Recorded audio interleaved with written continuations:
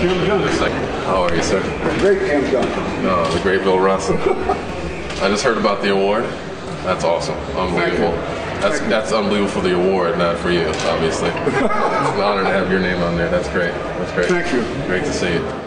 I had a lot of fun talking, just listening to you talk about your philosophies of the game and your teammates and life. Obviously, it's kind of eerie, some of the similarities that we've had in our lives and kind of our careers. I love this. I love that you're a basketball mind. You never know that about people until you're able to sit down and talk to them. So that was a lot of fun learning that about you. Well, we have so much in common. I find it very flattering. This is the way I feel about it. Do you know the name Jackie Robinson? Absolutely. The day after he died, his wife called me and said, I want you to be a pallbearer at Jackie's funeral.